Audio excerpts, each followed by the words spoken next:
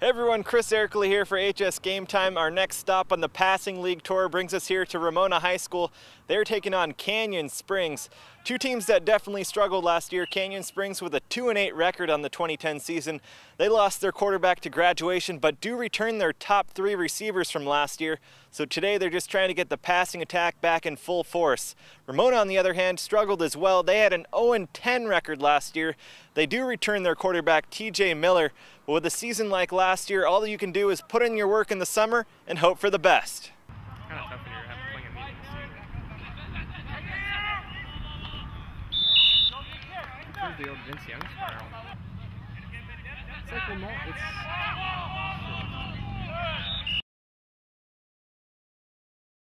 going to be a junior.